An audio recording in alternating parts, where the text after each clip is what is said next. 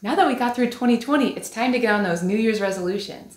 And I'm sure it's no surprise to anyone that losing weight is one of the most common resolutions. So if that's one of yours, I have some great news for you. I'm going to share with you exactly how something as relaxing as crocheting helped me to lose 20 pounds. And be sure to stick around to the end of the video where I'm going to tell you if crocheting or knitting burns more calories. So quick disclaimer, I am not a medical professional. I'm just sharing my own experience with you. Even before I started on this weight loss journey, I was a fairly active person. I would do some cardio at least once a day and weight train at least a couple of times a week. A typical day for me used to be getting what needs to be done, whether that be making my handmade orders or posting something new online or maybe making a YouTube video. And then after I got everything done, I would have my relaxing time, which would be watching TV and eating a snack, which usually ends up being something unhealthy. Pay attention, especially if you like to snack a lot or overeat, or if you're a night owl like me. Anybody else like to stay up till 2 or 3 in the morning?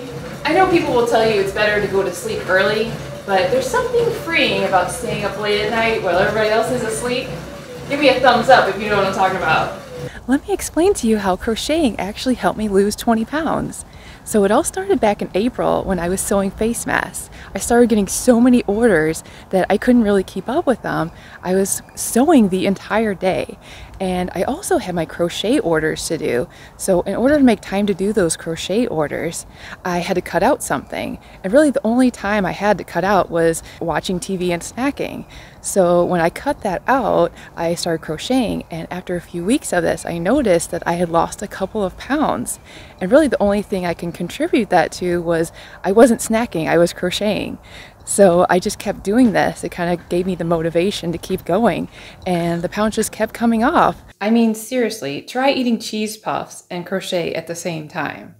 And then I remembered a comment that I had read a while ago when I was reading questions and answers on Quora. So this is exactly the opposite you want to do when you want to lose weight. It was talking about how sumo wrestlers stay big.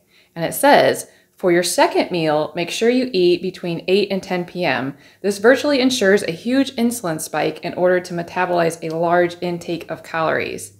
And since your body can't store that fuel in your muscles or organs, it stores it in, you guessed it, your fat cells. So whatever you do at this point, go right to sleep. Your body will do what it knows how to do best. Store, store, store. So how can you apply this if you're trying to lose weight? Well, if you have a bad habit of snacking like me, especially at night right before you go to sleep, try distracting yourself with a fun project like crocheting. Or just think of something else you can do with your hands, so that way if you're using your hands to make something, you're not using your hands to eat something. Another tip that has helped me, which is really simple, but it really helps. If you get cravings in between meals and you feel like you need a snack, just drink a full glass of water.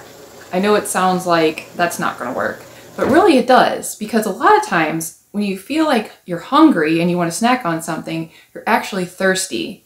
So try drinking a full glass of water and then wait like 10 minutes. And if you still have that craving, just go ahead and eat something. You know, try not to overindulge. But more than likely, you'll drink that glass of water and you'll be like, I'm not really all that hungry anymore. And that way you'll be eating less calories during the day and you will eventually lose weight. And now it's time for what you all have been waiting for. I'm going to tell you which burns more calories, crocheting or knitting. And the winner is crocheting. Crocheting burns up to 173 calories and knitting burns up to 150 calories per 1 hour based on a 150-pound person. And of course, it is important to note that the number of calories burnt during different activities will depend on your age, weight, and heart rate. So this may not seem like a lot of calories compared to aerobic activities like walking, which can burn up to 360 calories, but it's more than just watching TV, which only burns about 70.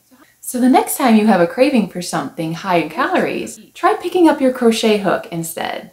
Thank you so much for watching. If you've enjoyed this video, make sure you give it a thumbs up. I hope it was helpful for you, and I wish you a happy and healthy new year. Bye-bye!